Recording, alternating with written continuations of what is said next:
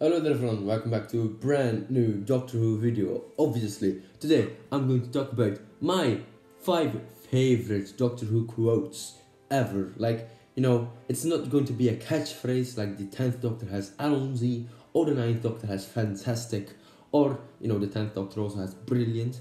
And, I'm going to give you like a few really great quotes from Doctor Who, like sentences, like dialogues, right, about the Doctor and what he stands for, because most of these quotes or these sentences are spoken by one specific Doctor, but that's because he's a very wise man, and you're probably wondering which Doctor that is. I'll tell you in just a sec. But alright, let's talk about the first quote, which is going to be from the 12th Doctor from Heaven Sent. As you come into this world, something else is also born.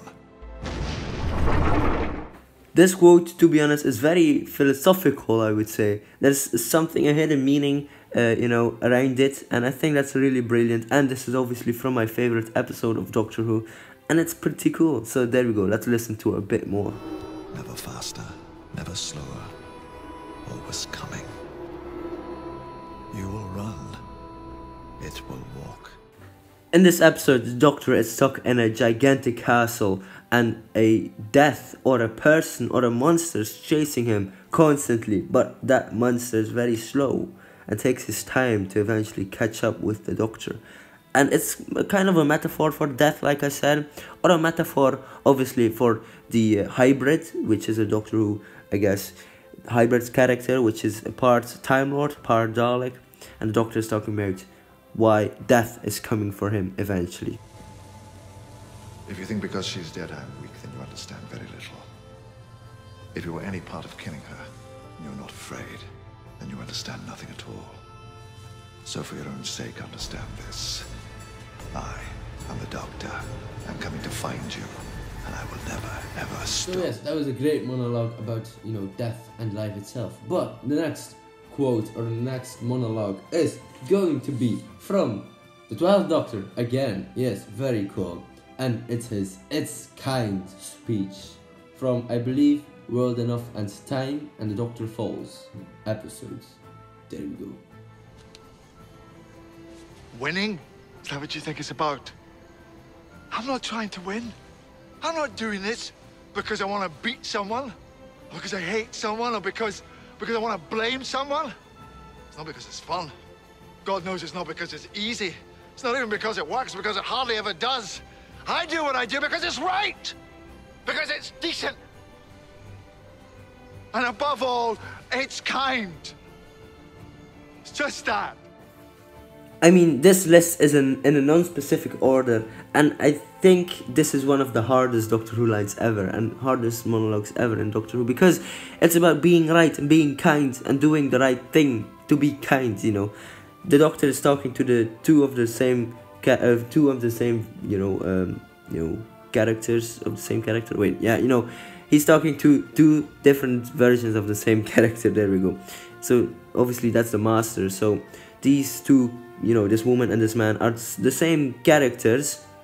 Is the same character or she, but different bodies, right? And the Doctor is talking to them like, okay, join me, be good, be nice, just for once, join me and do the right thing. And obviously the Master is being evil and bad always, and it doesn't really end well for the Doctor's monologue. Yeah, so the Master doesn't listen to the Doctor's monologue and just walks away. I mean, this was a really hard quote, and I think, think of this quote every day, because I want to be kind. I want to help where I can. Is that enough? Maybe not, but it's just something in my nature. I just want to help where I can, and even if it takes so long to eventually help someone. That's my spirit, man. And this quote really had me by that. So anyway, the next quote is going to be from the 11th Doctor. Hey, why not, right? Let's switch up a bit. So this is his quote from the Rings of Akaton episode. There we go. Allons-y. I marked the passing of the Time Lords. I saw the birth of the universe, and I watched as time ran out. Moment by moment until nothing remained. No time, No space. Just me. I walked in universes where the laws of physics were devised by the mind of a madman. So in this episode, the 11th Doctor needs to stop a parasitic planet-eating thing, I guess. So he does this great speech, and as you can see, he can tear up a bit. So that's really ridiculous wild, you know. He's such a great, speech man. The Doctor is just a great speech man. Anyway, let's go. Wake up, and let the cloak of life cling to your bones, cling to your bones. That's amazing song, man. Alright, Rings of Akaten, brilliant episode and a fantastic score too. Song, absolutely fantastic. And the speech itself, it's wow. But let's talk about war. War, is it just a game or not? We'll never know, or maybe we'll do. When the 12th Doctor is talking about it in his speech. Oh, that was a great transition. Right, Paul. You will never understand. I don't understand. Are you kidding me? Of course I understand. I mean, you call this a war, this funny little thing? This is not a war. I fought in a bigger war than you will ever know. I did worse things than you could ever imagine. And when I close my eyes, I hear more screams than anyone could ever be able to count. As you can hear and as you can see, you can literally hear and see the heartbreak of the Doctor. The Doctor has been through a lot. He's been through different planets, he's been through different people. And he's been also fighting in a war, a big war, the Time War, which literally changed his character forever. He was the responsible one, I would say, and he was the one who ended it all by destroying his own home world, which is kind of sad. But Peter Capaldi absolutely delivers with this speech, and the 12th Doctor is the speech doctor, and that's great. And from a very serious moment, we go to a very emotional moment too. Well, especially for me. Because the next one, and there's a reason why I placed it at the last place, I guess. Because this one, the next one, is the 12th Doctor regeneration speech. No! This speech is one speech that keeps rambling up in my head. It keeps on, cycling through, and there are quotes, there are sentences in this speech that are just wow. Like I said, Peter Capaldi is the speech doctor, and he delivers this one quite good. Like, holy shit. Like the last 3 sentences that he says, I want a tattoo of it. I don't know, I don't care, because he's fantastic doing it, and those things that he's going to say are goddamn great for his next regeneration, for the Jodie Whittaker's regeneration, or from this Scotsman he becomes a woman, and that's very different era too, new writers too, and it's a very different thing, and literally the things he says are for his next regeneration, and I love those speeches that literally talk to the next one, right? So let's listen to it, because it's beautiful. I've got a few things to say to you. Basic stuff first. Never be cruel, never be cowardly. And never ever eat pears. Remember, hate is always foolish. And love is always wise.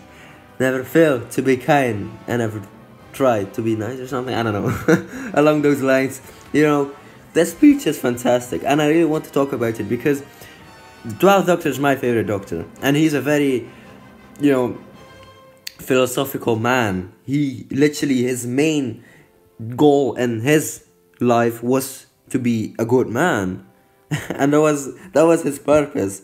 And standing there in his TARDIS all alone, he had friends, but they all vanished, or they all died, or they got turned into the Cyberman, and that's really sad for him because, I think he found acceptance and he's ready to carry on the next Doctor.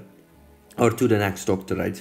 Who will eventually also regenerate into another Doctor. And that's how Doctor Who works. there is no specific ending to a Doctor. There's no specific beginning to a next one. It's just one character, but just different lifetimes, right? And I really want to show you this last bit because I think it's one of the most beautiful Doctor Who scenes ever. Laugh hard. Run fast. Be kind. And with that great speech, I'll end the video right here. Wow. I mean, who would ever thought Doctor Who was that philosophical? I mean, like I say, and like I always say to people, watch Doctor Who, it's fucking insane. So that Doctor Who, oh boy, oh boy, oh boy. It's really great. And like I said, it's probably the best TV show ever, but you know, it is. I mean, do you know a sci-fi science fiction series that has been existing for almost 60 years now? No, probably not, because it's Doctor Who, goddammit.